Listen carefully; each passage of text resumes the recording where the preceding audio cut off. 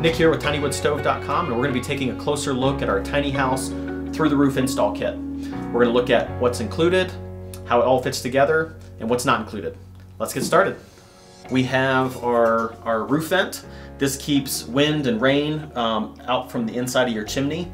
This is our new design, and it has a shield that goes all the way around, and that's to keep driving rain out. Then it also has a top cap on it, plus a built-in spark arrestor on the inside. So for the tiny house kit, we have 40 inches of double wall insulated chimney, and this has ceramic insulation on the inside, and it's 2 inches from combustibles. We recommend that you mount this kind of the 40 inches split between the roof, and then if you need additional height on top, you can add that on top. So that is the chimney. And then to step down from the chimney to single wall, or what's known as stovepipe, you use your single to double adapter, and that connects to the bottom side. And then you use a clamp to cinch that down. Each of the joints on the double wall insulated pipe for the vent and the single to double adapter clamps to cinch it down together. Next up is our roof support bracket, and this is what secures the chimney to the roof. It carries the weight vertically and laterally as well.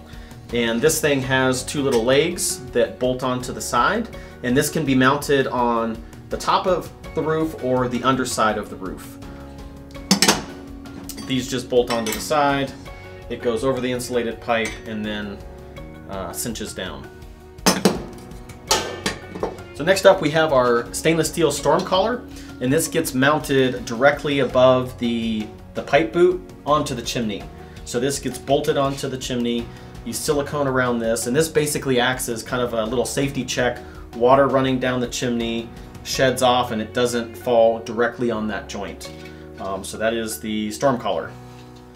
And to seal up our install, we have our silicone pipe boot, and this goes on the top of the roof. This works from 6 to 11, and it fits over nice and snug over the top. And then you would just silicone the bottom and then attach this to your roof. And to trim out the install, we have our stainless steel adjustable trim plate, and this is going to go over the inside of the structure, flat roof, angled, and then it can adjust to match whatever pitch you might have. Next we have our telescoping stovepipe, and this can expand to fit between sections of pipe, so you don't have to cut everything perfectly and try to like finagle it in there. You can just, put it in and then expand it and connect the stove to the stovepipe to then the chimney.